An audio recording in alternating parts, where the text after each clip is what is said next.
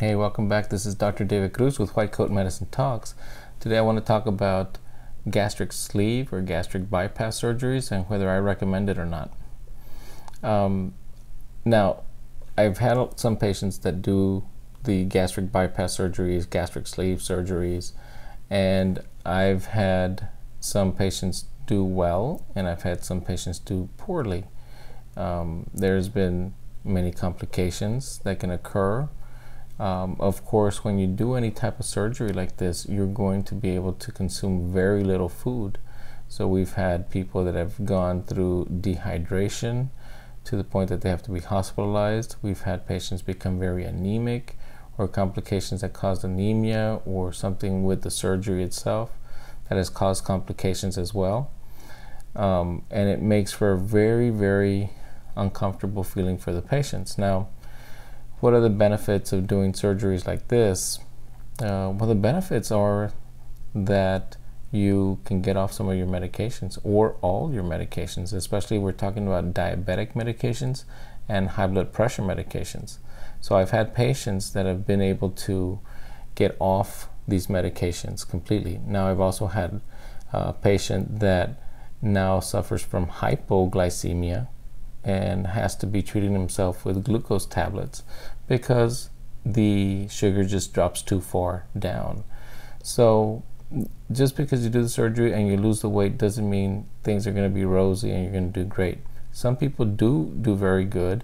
Over the years, some people start putting some weight back on as well. So once you lose the weight from a surgery like this, then it's important to get used to better habits of eating less and less and less, and keeping yourself in that state of not eating so much, because then the weight over time may come back. And that's what we want to avoid. We want to make sure that you stay healthy. So personally, I don't like these surgeries, and I know for some patients it's almost a matter of life and death. And when it's in that situation, I think that the surgery is fine and that some people are going to need that surgery. Do I go out and recommend it highly to my patients? No, I don't. I do talk about the complications that occur, and I do talk about some of the good effects that it may have on a person's life as well.